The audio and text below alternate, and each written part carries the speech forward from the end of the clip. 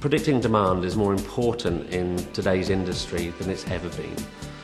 The need for consumers to get their goods faster and cheaper means that manufacturers of all ilks need to understand where that demand is coming from and how to fulfil that demand as quickly and as efficiently as possible.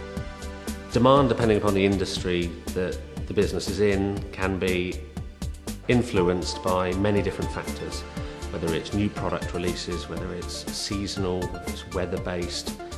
If you're in the food industry, as a simple example, you will sell many muffins in Easter if it's cold, but if it's a hot Easter you won't sell many. So accumulating data, getting massive amounts, big data if you like, within your system, whatever system that may be, and analysing it and predicting where the demand is going to fall is critical, because you are supplying, in many cases, in advance of that demand. When the demand comes along, you need to fulfil it quickly.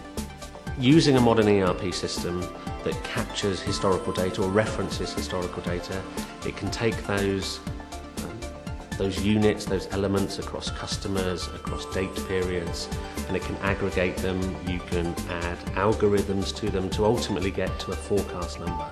That forecast number is then what you are going to make, and it's automatically in your ERP system due to the demand forecasting that you're analysing. It's all in one place. So not only do you do the forecast analysing in your ERP system, the end results you ultimately action to produce a production plan to fulfil those needs.